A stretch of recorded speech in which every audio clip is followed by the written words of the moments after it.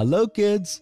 In the previous video, we learned to add and subtract money. In this video, we will learn more about it by some interesting examples. Raju and Bablu together have collected rupees 100. Both of them have decided to eat delicious things today with that money. Both of them have come to Babban's ice cream stall first. Babban handed him the menu card of his stall. The menu cards have various ice cream names and their prices written in this way. Raju and Bablu first ate one choco bar ice cream and one vanilla ice cream. Then both of them got together and shared one orange candy. Now both of them are thinking how much they have to pay for the ice cream to Babban. Kids, can you help them?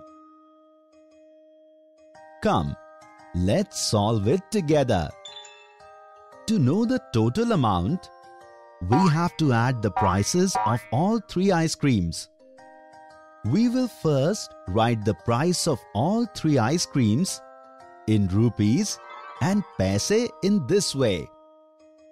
Now, we will add the amount of paise first.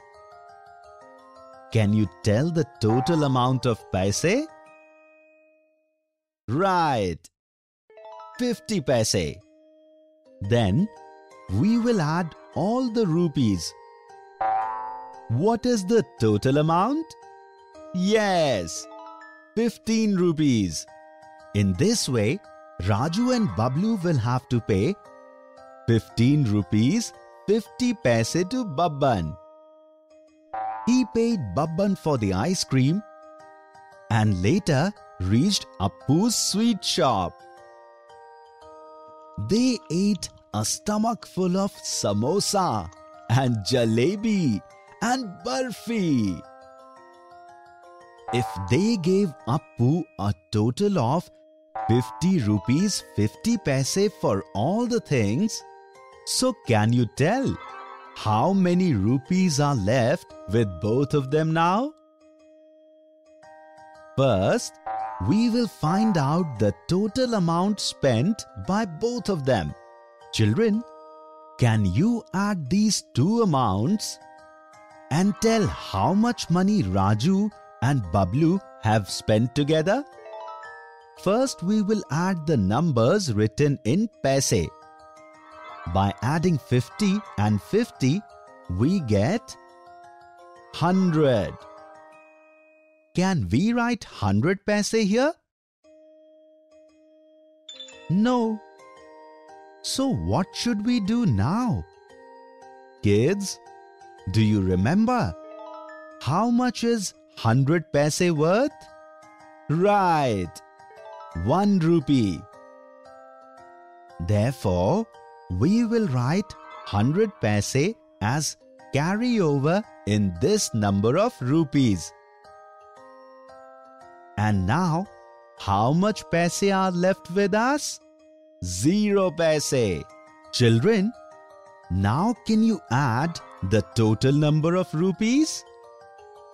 Well done, children. This is absolutely correct. 66 rupees in total. We have used addition to find these answers. In this way, Raju and Bablu spent a total of 66 rupees. Raju and Bablu had 100 rupees in the beginning.